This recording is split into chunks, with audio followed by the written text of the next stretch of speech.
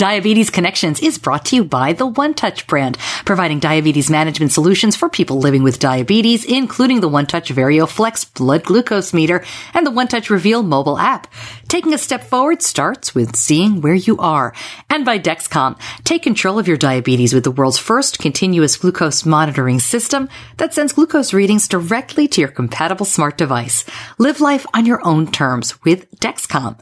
Hi, it's Stacey. This podcast is not intended as medical advice. If you have those kinds of questions, please contact your healthcare provider.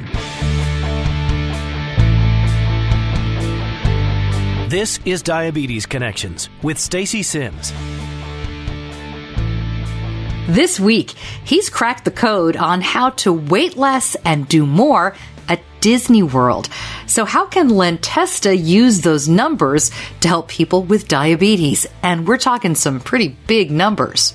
So the number of possible ways you can visit the rides grows more than exponentially. If you want to see 10 rides, there's 3.628 million different ways you can see those 10 rides. By the time you get to like 20 or 21 rides, there are 51 million billion different combinations. So that's why you need computers. We'll find out about a new system called GlucosePath from Len and the endocrinologist who pulled him into the project. And we get some good Disney advice from him as well. Plus, this week marks 11 years of type 1 for my son and my family, and a new connection to tell you about. We are partnering with No Foods. It all starts now on Diabetes Connections. Welcome to another week of Diabetes Connections. So glad you could join us. I am sorry about my voice. I'm nursing a cold. Just about everybody in my house has this yuck cough and cold thing that's going around. But I'm really excited to bring you this interview with Len Testa, because it's fascinating to see how the math and the algorithms that he has used so successfully with Disney World. I mean, this is the touring plans and the unofficial guide to Disney World. Those are all Len Testa's books, websites, and I'll link everything up in the show notes. But how he's used the way to weight less and do more at Disney World to find the best medications for people with diabetes. Now, I just want to let you know up front, the focus here with GlucosePath is on type 2. This is not something that is available for people with type 1, but we talk about that. And I do think this kind of stuff is fascinating because the diabetes community as a whole can benefit. But just to be clear, this is about type 2. But it's fascinating stuff, and they take a lot of things into consideration, including affordability. So we will get to that in just a little while. And I am a huge Disney planner. We don't go all the time. We go maybe every couple of years. But whenever we go, I have found it is so worth it to plan. And so I'm a little bit of a fangirl when it comes to Len Testa and his stuff. I highly recommend the touringplans.com website. And hey, if you are new to the show, we aim to educate and inspire about type 1 diabetes by sharing stories of connections. We talk to athletes and celebrities and bloggers, authors, as well as people just living day to day with type 1. My son was diagnosed, as I said, 11 years ago. He was not yet 2 and he is just about to be 13. My husband has type 2 diabetes. I don't have diabetes, but I have a background in broadcasting, radio, and television, and that's how you get the podcast. Something else that's going on this week, I'm so excited to kick this off. As I mentioned in the tease at the beginning of the show there, we are partnering with No Foods. That is KNOW. And we spoke to them a couple of weeks ago. They came to my attention after making a big donation. They bought all the bikes for the riders on the Bike Beyond tour, coast to coast this summer. And I wanted to find out more about them. So I had the founder of the company on, and after that interview, we got to talking, and it seemed like a really natural partnership. They sent us a giant box of food. I talked about that. We are still working on the video review of that, but you're talking about food that is grain, gluten, wheat, soy, dairy, peanut, yeast, and as they say, guilt-free. And it's all made with flax and chia, coconuts, almonds, egg whites. It's really incredible stuff. So I thought that this would be a terrific partnership for the podcast and also personally, because as I said, my husband has type 2. I really thought this would be great for him. Benny really enjoys anything with chocolate chips in it, like the donuts and the muffins and the waffles. But I thought it would be good for him once in a while. But I really thought it was my husband. Well, come to find out, it's actually terrific for me. And that's because just after we came to this agreement with No Foods, I kid you not, and the people at No Foods don't even know about this yet, I went to see my doctor. And I have a health condition myself. I have ulcerative colitis, and I have had that very well controlled. It's really doesn't flare up, but I've been having some issues. But this is not the UC podcast. That's another thing for another time, and you don't need to know too much about my stomach. But my doctor said, why don't you try going gluten-free for a month and see how you feel? And my heart sank because, look, I've talked to a lot of people in our community who have celiac, who have gluten sensitivity, and it is not an easy life.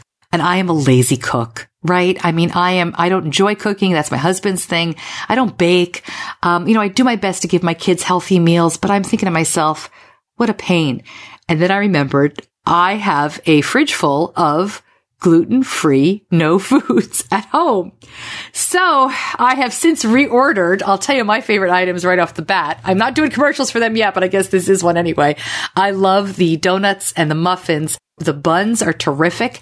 Benny likes the chocolate chip waffles, but nothing that's gluten-free tastes like the quote real thing.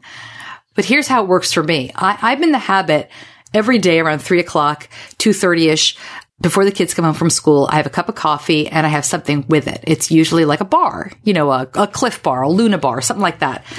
And to be able to have a gluten-free alternative has made it much easier to transition to this lifestyle. It was just that afternoon snack, and it sounds so silly, but if you've ever had to do this, you know what I'm talking about, right? If you have to give up something like dairy or gluten or soy, it's that one thing you're like, oh, can't they find something to substitute? So I've been thrilled. You will be hearing much more about No Foods in the next year. Gosh, that's only a couple of weeks away. But right now, we're doing a giveaway. And I will tell you how we are doing that giveaway. It's very easy to enter. In fact, we're going to be doing a giveaway every week in 2018 from No Foods. But hang on one second. I'll tell you about this one. Just one moment. Let me tell you about one of our other sponsors, One Touch. One Touch has been a trusted brand in blood glucose management for more than 30 years. This year, U.S. News and World Report named One Touch the #1 pharmacist recommended in blood glucose monitoring devices and Lancets, based on a survey of pharmacists nationwide. Find out more about the One Touch brand products at diabetes-connections.com and click on the One Touch logo. Okay, so how do you win $50 from No Foods? Very easy. Go to the Facebook page. Go to Diabetes Connections Facebook page. You will see the contest. Just comment on that post as directed, and we will pick a winner in 1 week's time. The closing date of the contest will be right there on the post, and the winner, chosen at random, will receive $50 at No Foods. I am so excited to partner with them. It's going to be a lot of fun. Hey, stay tuned after the interview with Len Testa, all about Disney and diabetes. I am going to be talking about 11 years with type 1 with Benny and sharing a story. He's 13 years old later this month. He's a big dude now. He's playing football. But I want to share a story about Elmo from when he was very little and how Elmo helped with diabetes. So stay tuned after that. And I also want to mention, when I say Disney and diabetes, we did a show a while back about going to Disney with type 1. And I'll link that up because I know this time of year, a lot of people are going on vacation. There's a lot of tricks and tips that were offered. This was a travel agent whose son and husband have type 1, so she knows what she is talking about. And I'll link that up in the show notes and at diabetes-connections.com. Okay, one of the best things about the Dexcom system, one of our other great sponsors, is being able to send more information and communicate more clearly with our endocrinologist. The Dexcom G5 mobile CGM system gives you a reading every 5 minutes so that you can spot trends and get a dynamic picture of your blood glucose levels. Look, at this point, and Benny is a teenager, we're adjusting a lot. Being able to send our information through Dexcom Clarity to our endo makes appointments a lot more productive. Our doctor has more information related to Benny's glucose levels. Managing diabetes is not easy, but I feel like we have one of the very best CGM systems working for us. CGM-based treatment requires finger sticks for calibration, may result in hypoglycemia if calibration not performed or symptoms expectations do not match CGM readings. For more information, go to diabetes-connections.com and click on the Dexcom logo.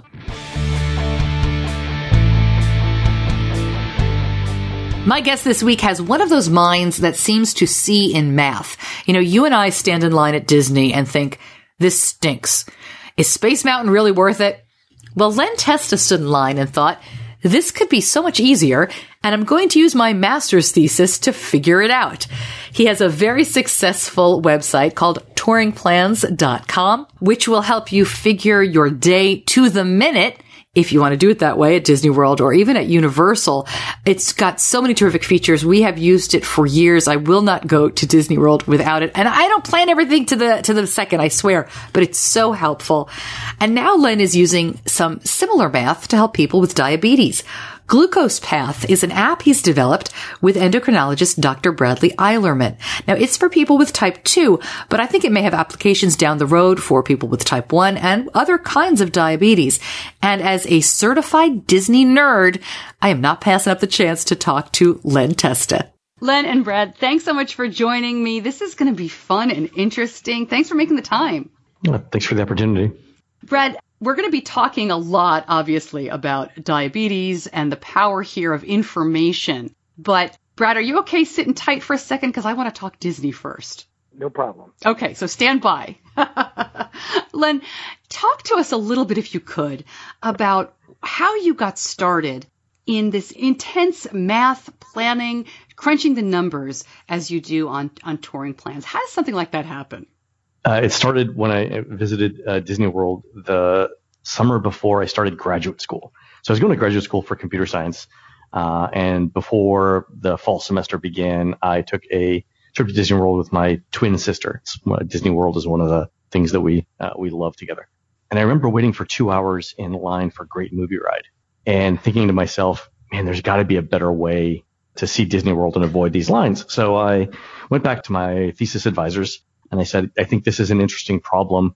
How do I avoid lines in Walt Disney World? And they said, they had two questions for me. One, is the problem complicated enough that it's worthy of a thesis? And then two, does anyone else besides you really care about this? So it turns out that trying to minimize your wait in line at Disney World is one of the fundamental problems in math and computer science. It's this thing called the traveling salesman problem. And it comes up in places like package delivery, like FedEx or UPS or the post office. So if you think of yourself as the delivery person, if you think of the wait in line at Disney World as the traffic between customers, and if you think of the rides as customers, it's exactly the same problem that UPS faces every day. So my master's thesis actually expanded on the PhD dissertation of UPS's lead research scientist in terms of how to do this all efficiently. Yeah. That's really interesting because I wouldn't think of Disney World and waiting in line as something that your FedEx guy is using too, but it really is the same kind of information. And it's actually a huge problem in terms of scale. So I'll give you an example. If you want to ride 5 rides in Walt Disney World, you've got 5 ways to choose the first ride. You've got 4 ways to choose the next ride, 3 ways to choose the ride after that, and 2 rides, and then so on. So the number of possible ways you can visit the rides grows more than exponentially. If you want to see 10 rides, there's 3.628 million different ways you can see those 10 rides. By the time you get to like 20 or 21 rides, there are 51 million billion different combinations. So that's why you need computers. And even then, some of these problems get so big that even if you took every computer that's ever existed and you ran it for as long as the universe has existed, you would never get an exact answer. So you have to approximate, and making good approximation algorithms is what we do. That's amazing. So, well, it really is. Well, I've used it. As I said, I am a big touring plans fan, and it does make everything. I don't know. I mean, it looks like magic from where I sit because I'm not seeing any of the math and the calculations. Can you share anything about how you've tweaked it over the years? Because Disney World has changed. The math has to have changed. Sure. FastPass and FastPass Plus are the two big changes that we've had to had to make to the algorithms. With original FastPass, remember, you had to, if you wanted to get a reservation on a ride, you had to walk over to the ride and get a paper reservation and then go back to whatever you were doing until your reservation time became available. So we had to tweak the algorithm to account for all the extra walking that you had to do. So for example, if you were on the right side of the park and you wanted to get a ride reservation for the left side of the park, we had to account for the fact that you had to walk all the way across the park and then all the way back to get the reservation, and then do the exact same walking again to actually ride the ride. When FastPass Plus came out, it's an app-based system for reservations, so you didn't have to do the walking. And you remember, Stacey, at one point, Disney had both systems running at the same time. Yes, I do. where you could walk or you could not walk, and you could use the app and you could not use the app. And we had to support all of those things at the same time. So that was really the big difficulty with things. The other thing that we're trying to handle now are ride breakdowns, which are unexpected and they're unplanned, and then weather. And those are the two things we're working on actively right now. Florida weather, you're trying to figure that out? Yeah, I mean, I can just assume that at 4:00 it's going to rain every day during the summer, right? We could just do that, and that would be but sometimes it rains at 2:00, and that changes your plans. Yeah, so those are the two things that we're actively trying to work on right now. All right. Well, I'm going to ask you more about Disney a little bit later on because I could talk about that all day. But let's bring in Dr. Bradley Eilerman to talk more about what's going on here with GlucosePath. And this is pretty amazing when you think about it. It's basically an application that figures out, a patient with type 2 diabetes, figure out, the class of medication based on historical clinical data, other things like health insurance and budgeting. But before we get to what it is, Dr. Eilerman, tell me the problem. What was the problem that you all are trying to solve here? So if you think about a typical person with type 2 diabetes, as you move along, we end up combining medicine as the disease progresses. And we're getting new medicines all the time. It's one of the things I really enjoy about being in the endocrinologic field is that I get more tools in order to help people get to where they want to be. And as we start to accumulate tools, we have to be making good decisions. Those decisions are being affected all the time by new studies, by insurance formularies, by side effects that patients will experience, and it can become overwhelming. So at a visit, typically an endocrinologist has a system or a pattern in which we're prescribing things, but what we like to think that we do a little bit better than a generalist is the fact that we can adapt to patients' given individual aspects, I think, a little bit better. When you look at the scope of the problem, though, the human mind is going to be limited by the same kind of problem that Len talks about with regard to touring Disney World. And so that's where I thought that we could do better if we had a machine helping us make the decision. Okay, before we explain further, what made you think as an endocrinologist, we really could use Disney planning here? I mean, did you just think about the math that you obviously knew had to be behind it? Did you know Len? Were you a touring plans guy? I mean, how was that connection made? So I started listening to Len's podcast when I was a fellow in endocrinology. I've been a Disney fan all my life. And, you gather pretty quickly that Len's a very smart guy through listening to the podcast, and he solves a lot of problems through math. A couple of podcasts that he did really stuck in my head. They did a Disney version of Would You Rather, where they would give a budget, and then Len would take the other people on the show, and he'd talk about the trade-offs. So would you rather stay in a deluxe resort and eat counter service, or stay in a value resort and eat at premier restaurants? And I thought, well, these are the kind of decisions I'm making with regard to my patients. Do you want to pay a little bit more and get a medicine that generates weight loss, or are you going for a less expensive regimen and have the risk of hypoglycemia, et cetera? And then what really was the final trigger is I was looking up Len on the internet, and I saw an article that was written about him in the magazine Wired. And he was describing his approach, and he said that he was really trying to look at the Disney problem in terms of the guest, rather in terms of the theme park. And I thought what I was looking for with regard to diabetes is I wanted someone to be looking at this in terms of what the patient needs and the patient wants, rather than trying to describe human physiology on the whole. So I sent him an email, and here we are. Okay, so you found each other, and then let's talk about really where you go from there, because the problem seems to be, so individualized. Len, when you looked at this, what did you first think? Did you think, yeah, we can do that? So the first thing I tried to figure out was whether it was possible. And Brent had really thought this thing through. And one of the things he had pointed out was that there were, at the time, I think we were looking at like 60 different medicines that you could choose from for type 2 diabetes. And he would typically prescribe up to 5 of them for patients. So the first question that I had was, can we even solve this problem? Is it harder or less hard than the Disney problem? So it turns out that the problem of choosing 5 medications from 60, there's only 6 million different combinations of that. So piece of cake. So we're used to, we're used to handling, 51 million billion combinations. 6 million is much smaller.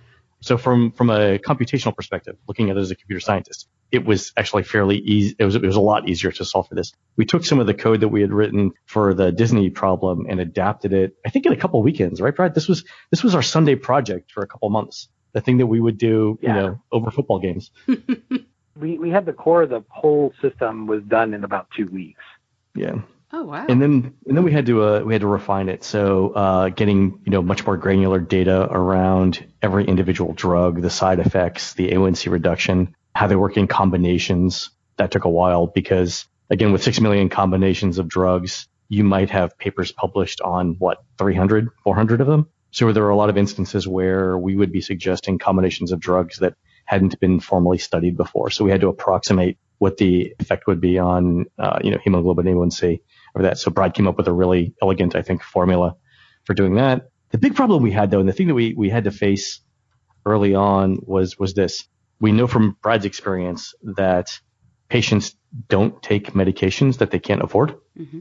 So we needed a way of allowing the patients to say, I can only spend X dollars per month on the drugs. And in order to process that, we had to get details about what drugs their insurance plans cover. And we didn't have a good source for that. But I literally called or sent an email to these guys at vericred.com. They're insurance data brokers. They have a database of more than 40,000 individual insurance plans in the United States, along with how much each drug costs under those plans. So we said, hey, do you guys have an API, a way that we could call this your database or use your database from our app? And their CEO actually called me back, which was kind of great. Mike Levin, CEO of Vericred, called me back and we explained what we were doing. And he said, sure, we'll give you access to the API. And they actually did it for free, which was really nice. I think we're the sort of one of the poster kids for what Vericred does, actually. Huh. Okay. So from my perspective, and Brad, maybe you can answer this, my radar goes up. I hear insurance data, give it away for free. Why would a company do that, Brad? Does this help them in some way? I mean, Vericred is not the insurance company. I get that. But were they just curious? Is this like a programming thing that these guys help each other, or is there something going on? Well, I think what Vericred wants to show is that there's value in people having some transparency with regard to their healthcare costs. Mm-hmm. And if you talk to them about what their mission is that they want to make, I think the environment as a whole as transparent as possible. And I think that's a big problem with regard to drug costs and understanding the conversation in terms of not only what the insurance company is paying for the medicine, which is where a lot of the conversation that we have now revolves around. It's important to know what the patients are paying actually at the level of the pharmacy. And there's not a lot of conversations in the media or on the whole about the patient's individual cost as much as the wholesale costs, which can be sometimes extremely different from what the patient ends up paying.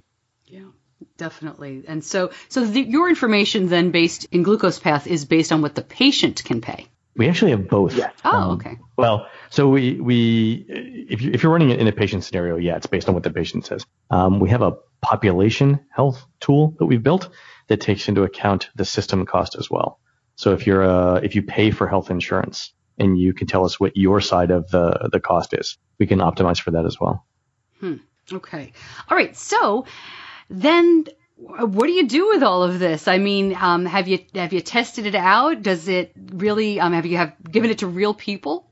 The first thing we did was we got some anonymized data from Brad's Hospital, St. Elizabeth's and Healthcare in Covington, Kentucky. And they gave us anonymized data from 200 patients, and we ran it through the system to see what it would recommend. And what we did is we compared what the patient's primary care physician had prescribed during the last visit, and then compared that with what Path would have recommended. We took that to a conference, the American Association of Clinical Endocrinologists, the ACE conference in 2016. It was in Orlando, so home for me, and we won their poster competition, which was super interesting. I think that gave us a real big confidence boost. Going through the review of the people that were there, answering lots of questions over a couple of days at the poster.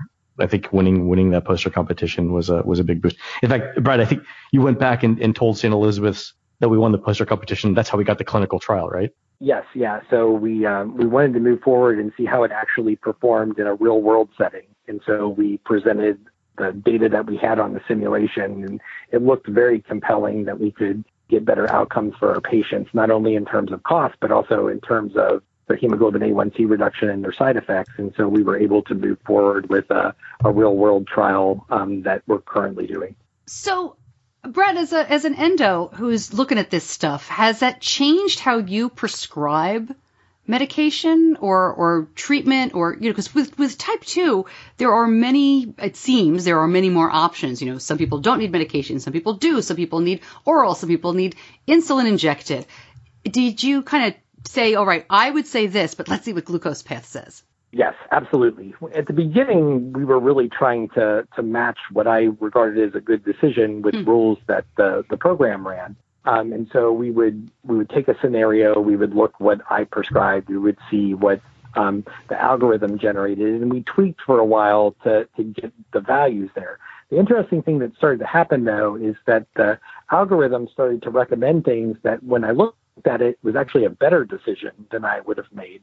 But I wouldn't have necessarily considered it because I had gotten into habitual prescribing, or I hadn't realized that something had showed up on a new formulary, things like that. Now I would say the app is letting me understand trends that occur because of things like insurance negotiations, or we sometimes will model medicines before they enter the market. So we get a sense of where they will be useful. So I've found that really interesting as well.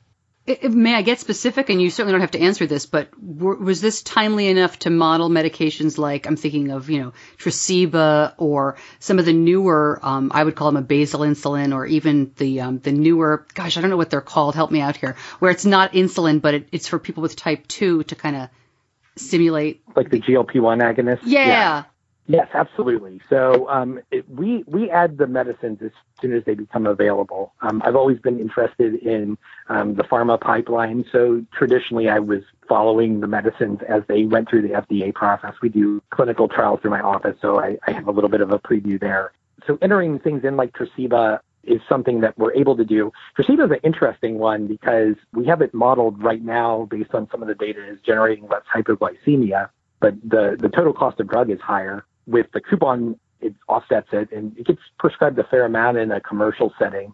What we found was interesting is in Medicare scenarios where the patients are responsible for more of the total cost of drug. It depends on how much they're spending on other medicines. If they're already spending a lot on other medicines, then the Tresiba gets prescribed because of this idiosyncrasy of Medicare that you get through something called the donut hole. I don't know if you're familiar with that, but Medicare stops covering about halfway through the year in some scenarios, but then picks back up at a catastrophic level.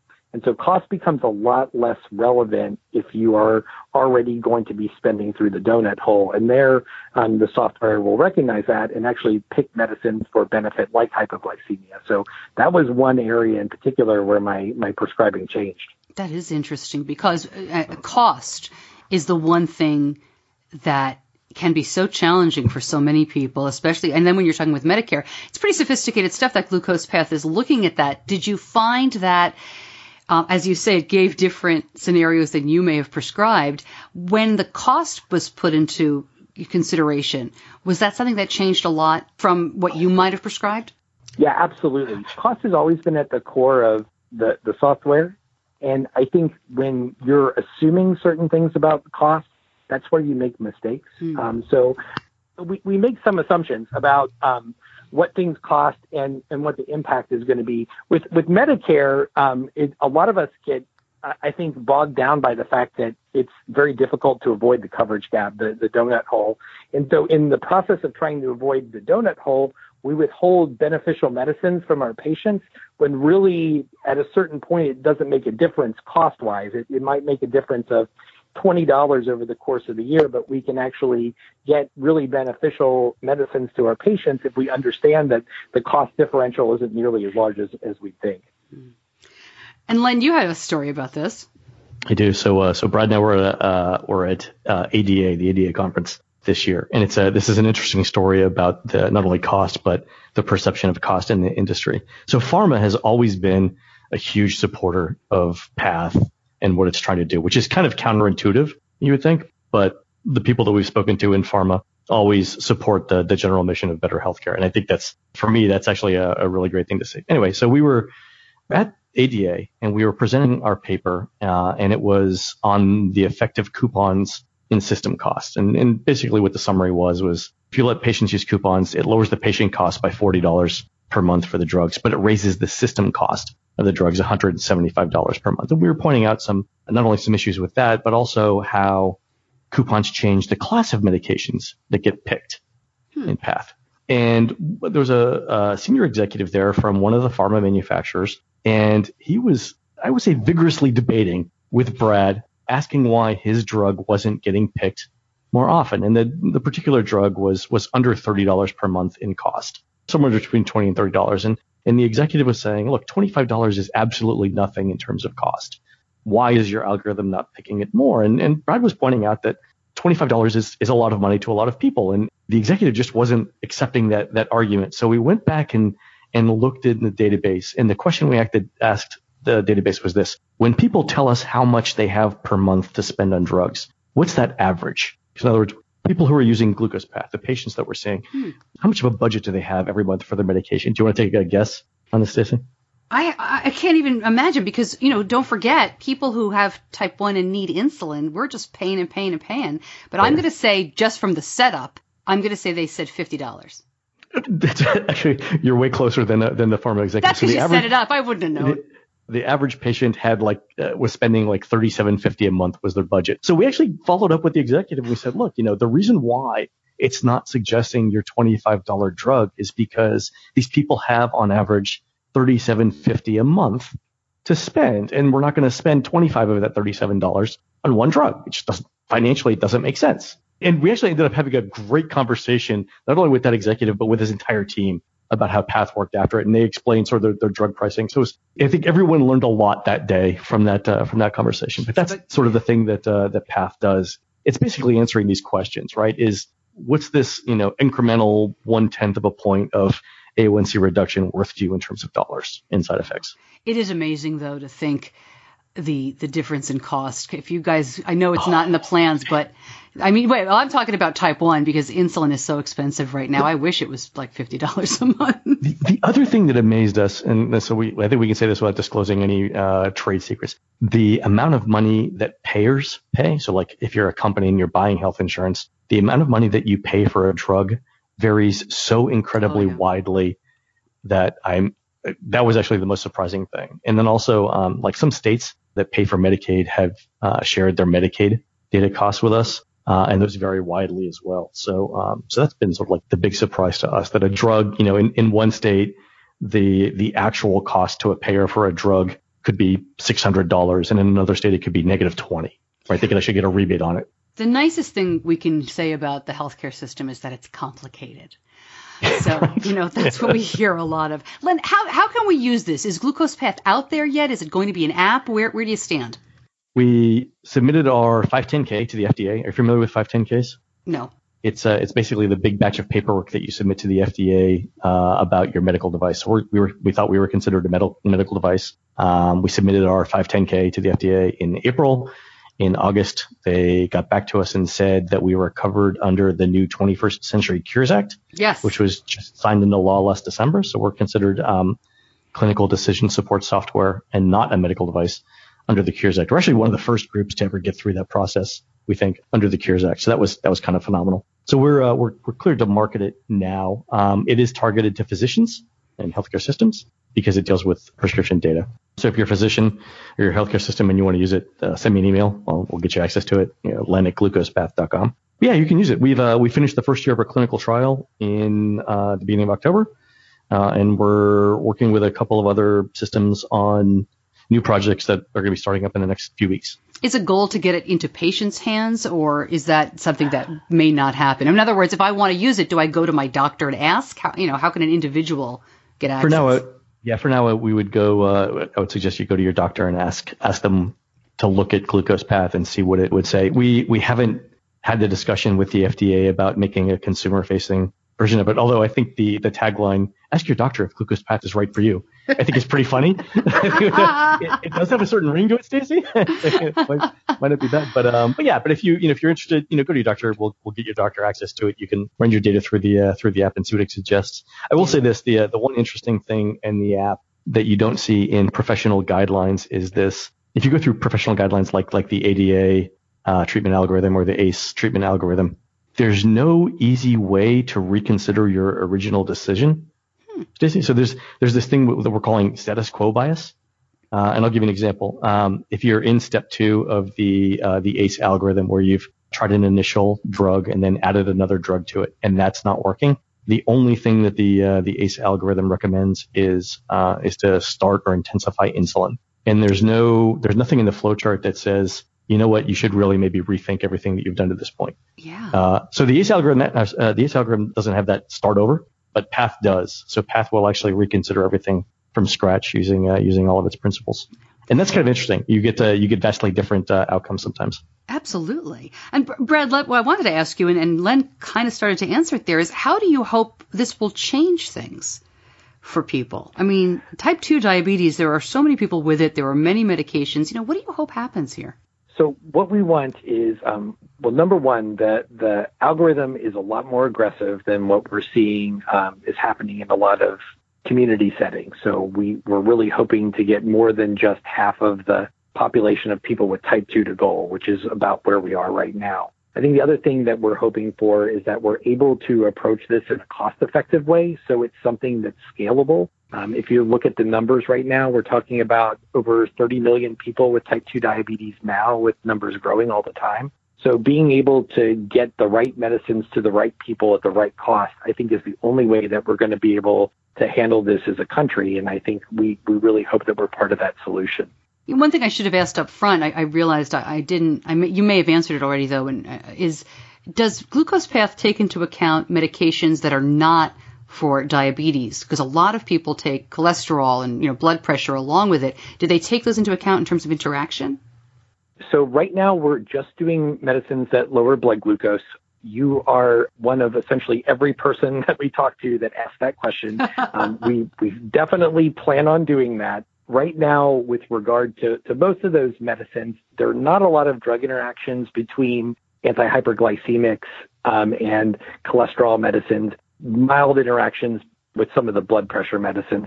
Blood pressure is probably going to be the next area that we approach, and we're talking to some people that are experts in that area to help us build that part.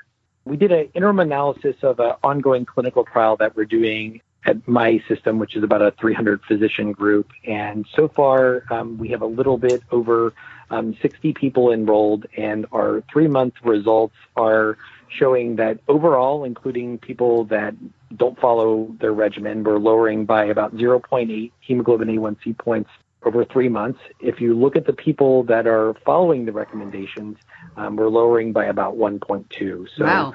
The software is essentially adding the equivalent of a entirely new type 2 diabetes medication. So we're pretty happy with that. Yeah, that's really interesting. I mean, that's pretty significant. And those were patients that were already under physician control. So the additional A1C reductions coming from changing the recommendations through software. I think that's kind of impressive. Yeah, that really is. I mean, almost half a point is quite a bit. Yeah, so we're 0.8 and 1.2. That's pretty good. All right, so we will link up all the information about GlucosePath and how to get there and how to find out and ask your doctor about GlucosePath. Does it crack you up? It does. It's so funny. And you don't have to have a whole page of disclaimers, right? This may cause blah, blah, blah, blah, Yeah, exactly. Call your physician if you can't get off your phone for more than 2 hours. All right, so, Brad, stand by again. Len, I got a couple more Disney questions for you. Sure. As people are preparing for the busy, busy holiday season, can you give us a couple of quick tips or at least, mistakes that you see people make? Obviously, we're going to send them to touringplans.com.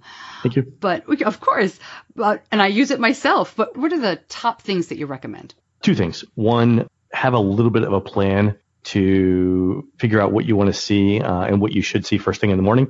Generally, if you're going to a park, know which attractions get crowded first thing and either try and get Fast Pass Plus reservations for them or see them first thing. So in the Magic Kingdom, the ride that is in demand is Seven Dwarfs Mine Train. If that's on your list, if you've got, children that are old enough to ride it, you definitely want to do that first or get fast passes for it. Over in Animal Kingdom, it's Flight of Passage, which is the James Cameron Avatar film based ride that just opened in May. It's actually, Stacey, I don't know if you know this, it's the highest rated ride in any Disney or Universal theme park in the United States. Really?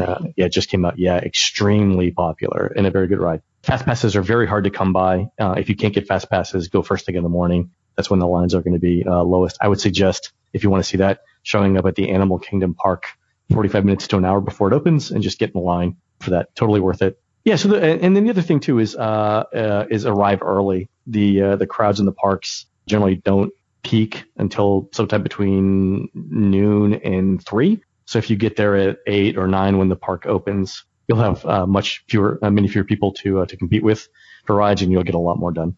Overhyped ride. What is the attraction at Disney World that you just shake your head? Overhyped? Oh my God, this is a great question. I don't think Test Track is that great of a ride, especially so this is in Epcot. This is the Chevrolet sponsored ride that purportedly takes you through the ride testing process. It's exactly the same as the old ride with a new sort of Tron film overlay. Does absolutely nothing for me. Also breaks down a lot. I don't know that that's a great endorsement of General Motors vehicles, frankly. So, I can do without it. When we talk about Disney or vacations here, I get a lot of questions about type 1, about having conditions that may be considered as disabilities or special access. Do you have any information on that? And not specifically to type 1, but do you discuss that? I don't recall seeing a lot of that in touring plans.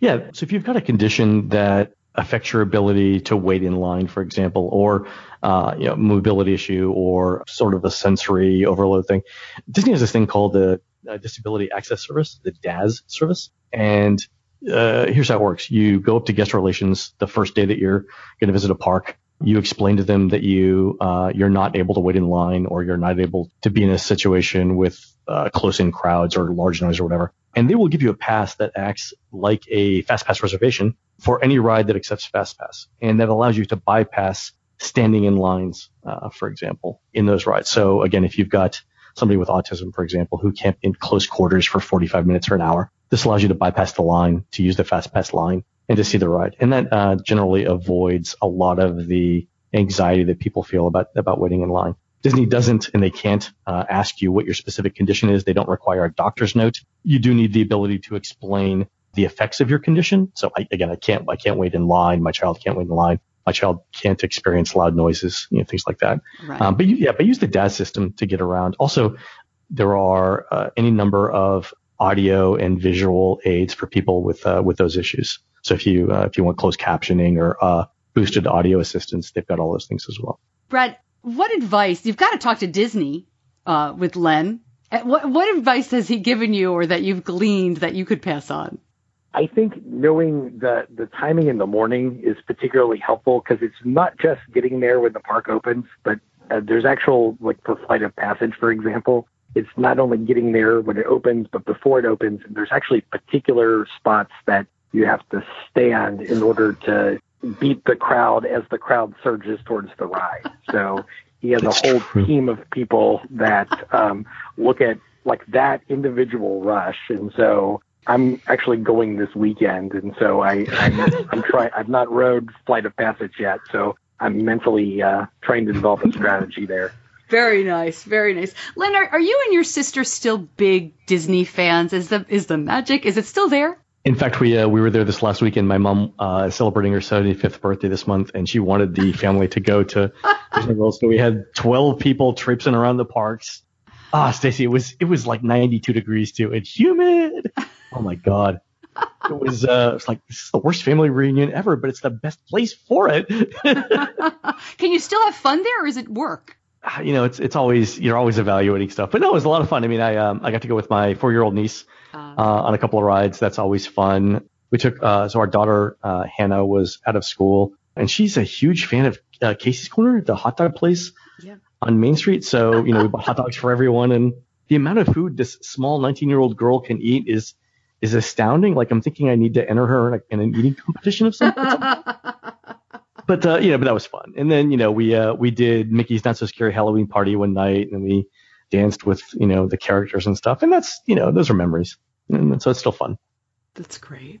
Well, guys, I really appreciate it. GlucosePath sounds really interesting. We'll put the information out there. But thanks for spending some time with me and my listeners to explain this. And I hope you keep us posted. We'll check back in.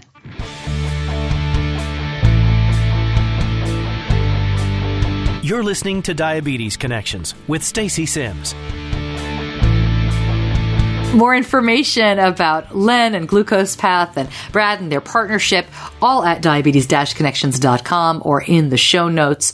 To me, the most hopeful or breakthrough part of GlucosePath is when you heard from Brad, the endocrinologist, who spoke about how it found medications and made recommendations that he didn't see, right? Because we all get into these habits and patterns. And I thought it was great of him to talk about it that way. I'm really interested to follow this more and to learn more about how it's used and really when patients get their hands on it, how it goes, how we use it, how we change it. So I will definitely keep you posted on that. And yeah, I have to say, we're going to Disney World in just a couple of weeks, and my husband is such a good sport. He really is not into it, but he tolerates me. And he goes along with the plan because, of course, I don't use, as I said much earlier, I don't go to the minute with Len's plans, but they're so useful, and you really, really can use them in terrific ways to plan a fun time. And we never wait in line. Last time we went to Disney World 4 or 5 years ago, I don't think we waited in line for anything for longer than 15 minutes. So highly recommend, and I will link it all up. All right, so I wanted to talk to you a little bit about 11 years with type 1 diabetes, which it sounds wild to me that it's been that long, but at the same time, I'm almost surprised it's not even longer. If you're a parent of older kids, teens or even 20s, it's almost hard to imagine your life before children. I had a life before children. I did stuff. I know. I remember it, but it seems so long ago. And my oldest is only 16. It wasn't that long ago, but it might as well be. And I kind of feel that way about diabetes. It's just been here forever. So Benny's doing great. We don't talk about him a lot on this show. It's not that kind of show where I'm going to say, we did it this way, so you should do it that way. He likes to keep things more personal than that. And I'm not a medical professional, so I'm definitely not here to give you advice. But I will say, I'm really proud of him. His attitude has always been good. I don't know if you can teach that. He just is a happy kid, and he's forgetful. He can be irresponsible. He's a normal, almost 13-year-old, but he does, as he said to me, he really summed it up well once. He said to me, "Mom, I don't worry about diabetes, but I care about it. And I hope that helps you worry less." And I thought, I will never worry less. But it resonated with me because a child shouldn't be worrying about himself. He should care about himself, but it's my job as a mom to be the worrier. So I felt really good in a way when he said that. That was pretty cool. And that was just this year. So let me share a story about Benny when he was very little. I wrote about this a long time ago. I did have a blog at staceysims.com, and I still contribute to that every now and then. So if you want to read our story right from the beginning, I'll link that up, and you can see there's a lot of radio stuff on it as well. It's not all diabetes. But this is from May of 2009. And I'm talking here about changing Benny's inset. I don't know about you, but when he was little, this was the worst. This was always the weak link in our diabetes care. To be honest with you, sometimes it still is because, the cannulas can kink and things can go wrong. It's much easier than it used to be. But Benny was terrified of it. He really was always scared of it. Even he got used to shots and finger sticks very early on. So, we used to use lidocaine, but we didn't use it at first. You have to leave that on for an hour, and it seemed like a lot to do, and Benny hated the button. We always called the inset the button. I have no idea why. But after it was on him, it didn't hurt at all. We kind of thought he would get used to that, right? Just pop it on. But he didn't. So we basically had to hold him very tight and pop the button on for the first year. And that's not too hard with a 2-year-old. But as he got bigger, it got tougher, and it was heartbreaking. I spent the next 6 months trying to convince him the cream wouldn't hurt. He would not even let me put it on his skin. And finally, when he did, it really did make a difference for us. But he never liked to change the button. He'd always, one more story, one more show. He'd always stall. So here it is in 2009, as I'm telling the story on the blog, and we're doing all sorts of silly things to make it easier and to distract him. So his favorite right now is having Slade hold him upside down, my husband Slade, while I pop the button on. Recently, though, Slade wasn't around and it was button day. I reminded Benny that upside down button placement is not a one-person job. So he said, let's have Elmo do it. Now, Benny's always loved his stuffed animals, and when we first got his pump, his Mickey Mouse doll wore one too. As an aside here, everybody had a pump. Bob the Builder on TV, right? Why else did he have a belt? He obviously had a pump. So anytime he saw somebody on TV, he's got a pump. He's got diabetes.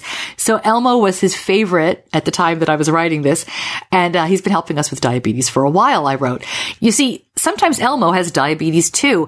And Benny has to check Elmo's blood sugar. He gets a pretend juice box if he's low, insulin if he's high.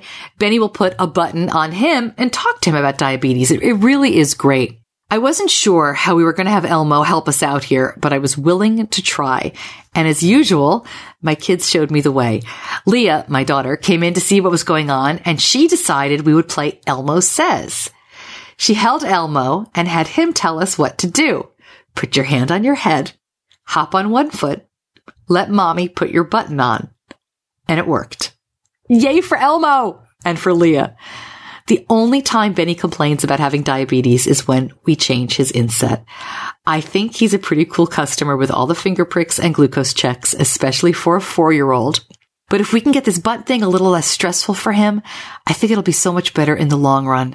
We may feel a little silly playing Elmo Says every 3 days, but if it works, bring on the silly. And I wrote that in 2009. He was 4, Leah was 7. And I had forgotten all about that until I reread it a couple of days ago. Kids are really pretty amazing. And playing with the stuffed animals and pretending they had diabetes and talking to them about what he was going through was so huge for both of my kids, really. I highly encourage that. If you've got a kid recently diagnosed or a sibling, who's trying to figure out what's going on, let them play. Let them work it out that way. It's so great for kids. And I'm happy to report that now at age almost 13, I do not remember the last time I did an inset on Benny. He does it all himself. Camp helped a lot with that.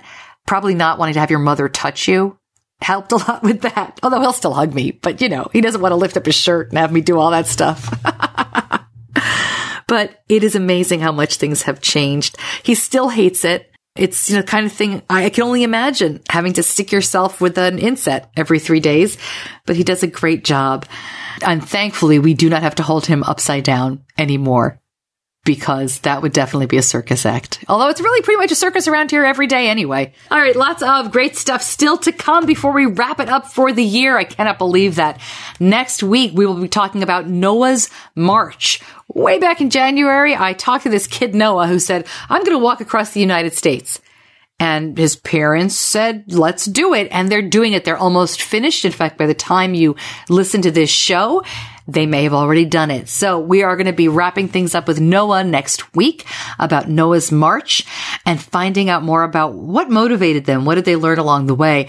And we'll be talking to the other end of the spectrum, a gentleman who has lived with type 1 for many decades, wants to help make it easier for kids, but really shares a lot of what's changed. And he even sent me some pictures of some of the old gear. I'm always fascinated by that.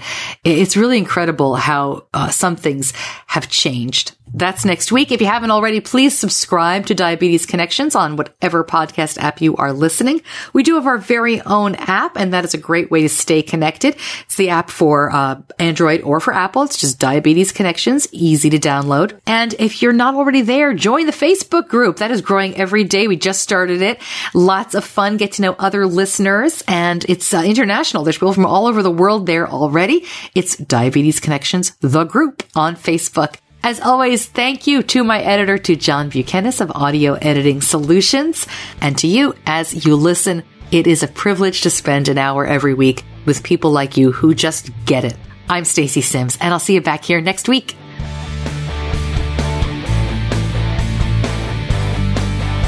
Diabetes Connections is a production of Stacey Sims Media. All rights reserved, all wrongs avenged.